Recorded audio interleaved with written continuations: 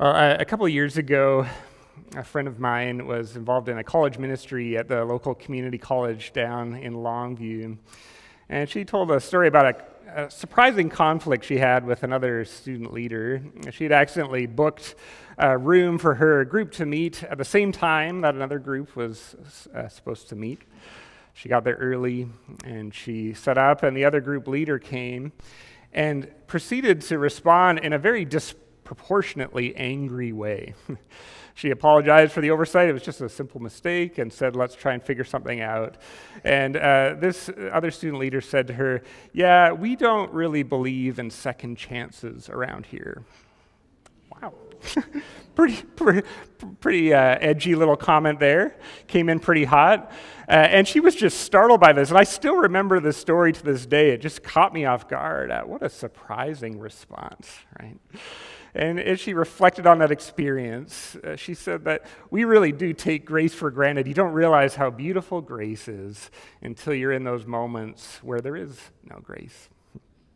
You know, I think this little snapshot of a small little event that happened on a college campus is in many ways representative of a larger troubling trend that seems to be gaining ground in our culture right now.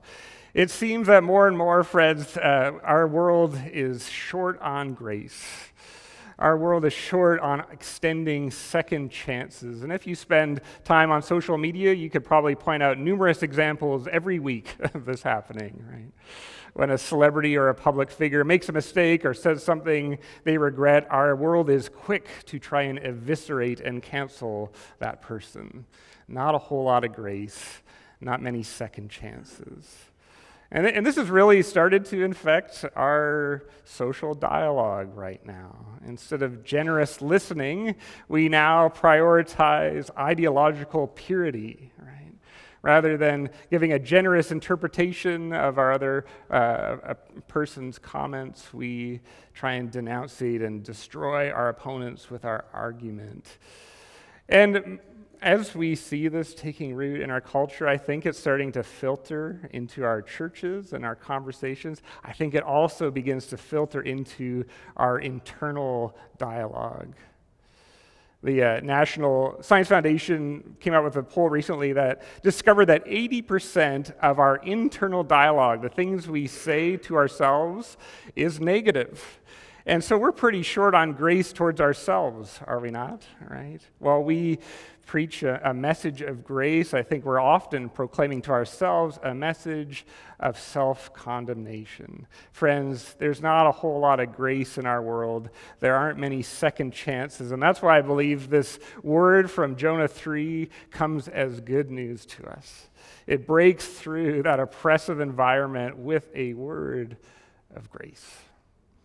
We discover that God has grace both for Jonah and for the people that he is struggling to love. This story begins with a second chance. Now the word of the Lord came to Jonah a second time, saying, "Arise and go to Nineveh." This verse is almost verbatim from Jonah chapter 1, verse 1. And when I was first reading this, I just kind of glossed over this line and got onto the real drama, but I just want to pause here for a moment and notice the grace in this opening line. Jonah has run from the Lord. He has rebelled from his calling. He's made a mess of his life and the lives of those around him. And yet God calls out to him a second time and says, "Arise, go to Nineveh." We see here this gracious second chance, a God who is not done with Jonah. Notice that God does not remind Jonah of his past failures. He doesn't remind him of the promise he made in Jonah 1, verse 9. He doesn't talk about how it was so great that he saved him. Remember how I saved you from that whale? No, just with a simple, humble, gracious word. He says, "Arise, Jonah, and go." And I wonder if we maybe just need to pause here for a moment and hear this word of grace. Can we hear this good news that God sees you, and he sees you in some of the failures and your regrets and your mistakes, and he invites you to arise from that and go into a new chapter, into a new season of discipleship, a new season of ministry.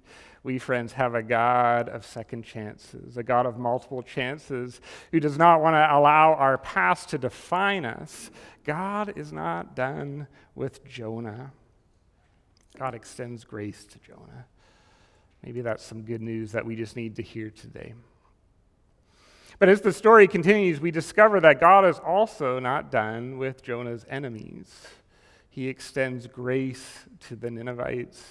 Now, we mentioned this a few weeks ago, that this is a surprising detail in the story of Jonah.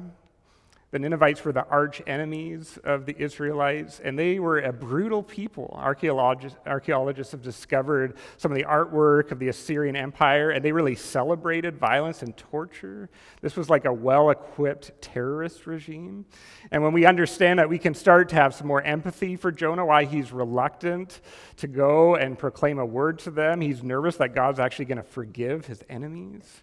There are a lot of wounds, there's a lot of trauma, a lot of pain that's been inflicted upon him and his people from the Assyrians. And so it's even more surprising that God is not done with these people. And a closer reading of the Hebrew language reveals some things about the heart that God has for Jonah's enemies. There's an interesting translation that's missed in the English, but in verse 3, some of our English translation says that Nineveh was a city of great importance, but in the Hebrew it actually says that Nineveh was a great city to Elohim, which is a word for God.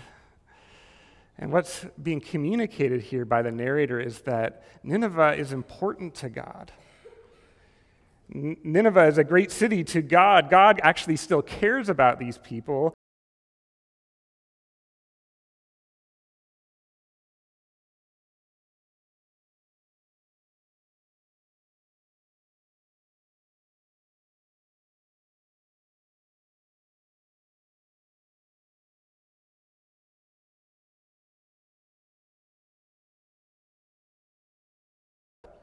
40 more days and Nineveh will be destroyed. But I want us to notice something really interesting about this word, overturned or destroyed. It's this Hebrew word, hapach. And there's actually a dual meaning here. And a close reader of the narrative is going to pick up here on what God is trying to communicate. So the word hapach can mean destroyed. And it shows up in the Hebrew Bible in the context where God proclaims judgment on Sodom and Gomorrah. He brings hapach, this destruction upon the people. But it also is a word that means to transform or change. It has this dual meaning. And so, for example, in Psalm 30, we read, "You hapach, you changed my wailing into dancing. You removed my sackcloth and clothed me with joy." Psalm 30 is a psalm of repentance, and the Ninevites, in many ways, embody the practices of Psalm 30. They put on sackcloth, they fast, they repent, and through that, God does not destroy, He doesn't overturn, but He transforms and changes. And so a number of commentators just point out that there's some intentional play on words going on here. Some people even think that God might have even been tricking Jonah a little bit. Jonah would have been ready to say, 40 days and you will be destroyed. But as we see the story unfold, we discover that God actually desires not destruction, but transformation. That God has a deeper desire. He ultimately wants to see these people changed. Now, God is rightly angry at the violence and the terror of the Ninevite people. I think sometimes we are troubled by these languages of the fierce anger of God, and we like the passages about God's love and these passages that talk about God's anger and wrath towards evil. We're like, that feels a little uncomfortable. But can I just suggest to you that there is actually deep love being expressed in God's anger at evil and violence? If God looked upon our world as it is today, filled with innocent people being bombed, of child abuse, of human trafficking and injustice, it would not be loving for God to say, oh, well, let's live and let live, right? No judgment here. I think we've lost sight of that wrath actually is an expression of God's love. If God didn't love, he'd just ignore the whole situation altogether. But he sees the problem of violence. He sees the problem of evil. He notices that innocent people are caught in the crossfire of this violence. And so he is concerned, and he wants to confront the Ninevites. There is love in this word. And there are consequences when we persist in evil. God has so designed this world in such a way that when we persist in this way, it will overturn us eventually. It will not be sustainable. There are troubling consequences when we go down this path of continued violence. But let us preserve the truth of the Scriptures, that God's ultimate desire is that they would not be destroyed, but that they would be transformed. God can't leave them in this place, but his desire is that they would turn and live, turn away from these ways of evil. This shows up so often in the prophets, and when you read the prophets, it's pretty intense at times. The prophets kind of come on pretty strong. They say some hard things. There's a moment in Ezekiel 33, and this shows up a couple times, where the prophet kind of pauses for a moment. He says, I know I've been coming on pretty strong. Okay, I've been talking about judgment and calling you to return, to turn away. And there's this pause in Ezekiel 33. It's a really important verse to me, where God pauses and says through the prophet, as surely as I live, declares the sovereign Lord, I take no pleasure in the death of the wicked, but rather that they turn from their evil ways and live. Turn from your evil ways. Why will you die, O house of Israel? The prophets regularly just pause in the midst of these hard words and say, just as a reminder, like, I don't want you to be destroyed. I desire that you would turn and live. Why persist in these ways? And so, in light of this understanding of the Hebrew language here and what we see in the narrative, can we discover again this picture of a God who has a heart for the Ninevites? He desires that they would hapak, that they would be changed, that they would be transformed. And I just wonder if this dual meaning of this word might shape our posture towards culture right now. And I wonder if you might just imagine that someone or a group of people that you are struggling to love right now. Maybe there's a segment of culture that you are angry towards, and maybe there's some righteous anger. We're frustrated with people that are acting in certain ways that we see as destructive. And I just wonder, do we desire that they be transformed or destroyed? Do we continue to hold on this hope that they would thrive, that God's best would come into their life? I think we've been so discipled and shaped by our cultural values right now that we are learning to have just a posture of antagonism towards our enemies. We actually want to just slam dunk on them on social media. We want to set up a lawn chair and just watch them get destroyed. And God's saying, no, the heart that I want you to have for the world around you, for this culture around you, is a heart of concern, a heart of love. Can we have that shift where we don't desire the destruction of our world, but the transformation of the world? Can we remember again that God does not hate the world, but he so loved the world that he gave his one and only Son, that whoever believes in him will not perish, but have eternal life? Can we discover again that those people that we're struggling to love are very important to God? They are important to Elohim, to God. This is what God is trying to teach Jonah. That's actually the purpose of this book, is trying to shift Jonah's heart, his posture towards his enemies, towards culture. And it's slow going. Jonah is still a work in progress. So we've seen some turning, and we noted that in the beginning of our passage. Jonah now arises, he goes, and that's commendable. This was a difficult call.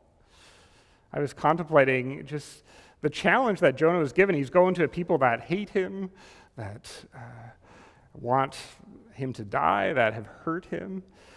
And I was thinking about how I got a pretty cush job. I get to go to a church that gives me like a thank you basket today. Thank you, by the way. It was like there's an appreciation basket some of you made. And there's like a place where most, we're kind of for each other. And even I sometimes am like, this is hard, right? So imagine Jonah responding to God's call, and he's going to a place where people aren't for him. This is a hard calling. And so we see some shift, and he's turning towards God. And yet, the text, as it continues, suggests that he's still a little bit on the fence. There is some deeper surrender, some deeper transformation needed in his heart. And so the narrator gives us some clues that Jonah's kind of on the fence. He's kind of half in this call to go to Nineveh. There's something that's interesting in the Hebrew language in verse 3 and 4. Now Nineveh was a great city to Elohim. And then notice this, a walking of 3 days, and Jonah began to go into the city, a walking of 1 day. Now, the English translations clean it up because that's awkward English, but that's the literal translation. He goes into Nineveh, a walking of 3 days, and Jonah began to go into the city, a walking of 1 day. Now, we've noticed that the writer of Jonah does not spare any words. There's a lot of intentionality in this narrative, and there's something being communicated here. For Jonah to complete this message, it would take him 3 days to walk through Nineveh to all the key parts of the city. And yet we see that he cuts his mission trip short, it looks like. While God calls him to walk 3 days, he just walks 1 day. And so there's just this wondering, is he really into this? Is he just kind of starting to step into culture but holding back a little bit? And then we hear this sermon, and when you unpack this sermon, it's not a very good one. It's a 5-word sermon. 40 days, Nineveh will be destroyed. There's no mention of Yahweh. There's no call to repentance. There's no application of what they should do. And so even in the sermon, we get this sense that Jonah's there's more conversion needed, right? And next week we'll see that is the case. He's still struggling to love his enemies. This hapak, this transformation in Jonah's life is going to take a while, as it sometimes does. The hope in this is that God is still able to work through Jonah. God is able to use Jonah, even in his mixed motives and his brokenness and his reluctance. God somehow takes this mediocre sermon and he changes a nation. And this gives me such great hope as a preacher. I could preach a mediocre sermon, but may the Spirit do the Spirit's work among us. Thanks be to God. God can be at work, even in our limitations. And sometimes I think we just need to step out even in between our brokenness and not wait till we have everything figured out before God can use us. But as we step out, we grow and we change. And God uses Jonah. There's a man named Kosuke Koyama, and he's a well-known, prominent Japanese Christian theologian. And in one of his books, he dedicates it to a missionary named Herbert Brand, quote, "through whose preaching in broken Japanese my grandfather was converted to Jesus Christ." And I just love that story that God can take our broken speech, our in-process realities, and somehow use us to bring a message to this world. There's a lot of grace in this. There's a lot of hope in this. And indeed, as Jonah proclaims this 5-word sermon, to the surprise of the readers, the Ninevites change. They are not destroyed, they are transformed. They are not overturned, they are turned over into a new season, a new chapter of life. Ironically, in this text, the Ninevites proceed to act like model Israelites. They're doing all the right things. I think this is the point of this book. It's kind of flipping everything on its head. The prophet appointed by God, who is in covenant with God, who knows Yahweh, is slow to turn. And the Ninevites, who know nothing about God, are quick to turn. And so it says that they acknowledge their evil. They repent, they fast, and they put on sackcloth and ashes. Now, this is an interesting detail because when you explore Assyrian spirituality and religion, this was not an Assyrian practice. And so Craig Keener in his background commentary points out that they are practicing Israelite spirituality. They're practicing Psalm 30. And this is communicating something significant to the reader. See, they're doing it right. And then we notice that the king of Nineveh becomes this mediator. He says, "Let us turn from our evil ways and perhaps God will relent. Now, we've noticed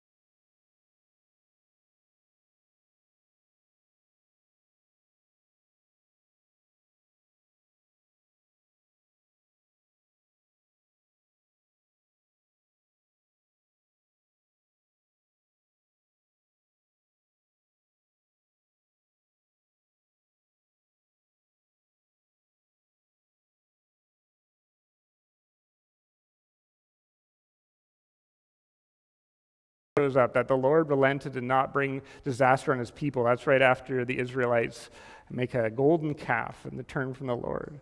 The same language shows up in Jeremiah 26, where perhaps they will listen and each turn from his evil way, then I will relent and not bring on them the disaster I had intended. This is verbatim from what we see the king of Nineveh saying in Jonah 3. What's the point of all this except for just being really cool? What's happening, what the writer of Jonah is doing is flipping everything on its head to make a point. This is kind of the irony. In both the stories of Moses and Jeremiah, this is Tim Mackey, the prophet plays the role of mediator. The irony is that Jonah, in our story, unlike Moses and Jeremiah, has abdicated his role as prophetic mediator, yet unlike the Jerusalemites, the Ninevites do repent. Right? So there's this just complete flip on expectations. And I think what's happening here, or the purpose of the book of Jonah is to hold up a mirror to us as the people of God. To hold up a mirror to us and invite us to reflect on where we need hapach, transformation, and change. I think we are shaped to have this default of seeing the speck in the eye of culture, and this book invites us to look at the log in our own eyes and discovered the way God wants to reshape our heart towards the world, where there's deeper change needed in our life. You see, this is actually how Jesus preaches the book of Jonah. In Matthew 12, the Pharisees are pretty resistant to Jesus' message. He's just done 2 miracles in front of them, and they say, Lord, we need a sign. They just have this kind of ironic, funny moment where they're just not seeing it. And so Jesus preaches to the religious insiders a message from the book of Jonah. And he says this, the men of Nineveh will stand up with this generation at the judgment and will condemn it because they repented at the preaching of Jonah. And behold, something greater than Jonah is here. This is the point that Jesus is making. The Ninevites turned... even though Jonah was this reluctant, not very good preacher, now someone greater than Jonah is here. I am greater than Jonah, and you're not hearing the message. You're not repenting. So the invitation in this text, I think, is for us to be open to the way God is inviting us to turn and live. How does God want to reshape our hearts in a new way towards the world around us? I wonder, friends, what change, what transformation God might want to be about in our lives over the next 40 days, or in our church, or in the church in America. Perhaps at the end of it, we ought to just sit with this simple 5-word sermon this week. 40 days, and you will be changed if we are open, if we will turn to the Lord. The good news of this text is that we have a God of second chances, a God of grace, and he doesn't want to leave us where we are. Like Jonah, he wants us to arise into a new calling, a new chapter. Like the Ninevites, he wants them to turn away from those ways that are destroying them and those around them. There's an invitation for us to experience great grace, and because of that grace, we can, in freedom and in confidence, acknowledge that we need God's help changing. We can humble ourselves before God, knowing that he wants to help us arise into a new season. Could we open ourselves up to that work today? Can we come before God and allow him to begin to shape our hearts? Because, friends, I believe that God wants to use us to begin to shape the culture around us in beautiful ways. Rather than us being shaped by a culture that lacks grace, that lacks hope, he wants to send us as a light into a dark world. He commissions us to be messengers of reconciliation in a world that's growing divisive and polarized and violent. And that begins by allowing God to do that hapach, that transformation in our hearts. May we be open to the way God wants to change us as we receive his grace and his guidance. Would you join me in prayer? God, we thank you for this book of Scripture, and we thank you for your great patience and mercy. Lord, we acknowledge that there are ways that we have been out of step with your Spirit, ways that we've been more shaped by culture than we like to maybe admit. And we thank you, Lord, that you are a God of second chances and third chances and multiple chances, that we can come before you and acknowledge our struggles. Would you do this deeper, transformative work in our hearts, Lord, that we might be a light in this dark world? As we come now to this table, we are reminded of the great lengths you went to save us, to help us remember the great gift of your sacrificial love for us. As we are nourished by your love and grace, may it form us into gracious and loving people as we are sent out from this place. We pray in Jesus' name. Amen.